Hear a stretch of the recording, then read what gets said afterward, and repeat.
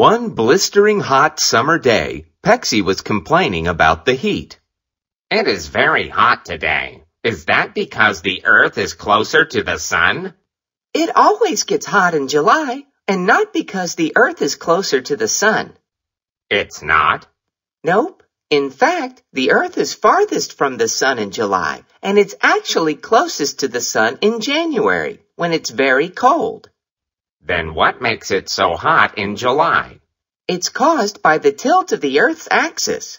During the summer, the sun's rays hit the Earth at a steep angle. The light does not spread out as much, and that increases the amount of sunlight hitting a given spot. Also, there are more daylight hours in the summer, which gives the Earth more time to get hot. So winter comes when the Earth tilts the other way?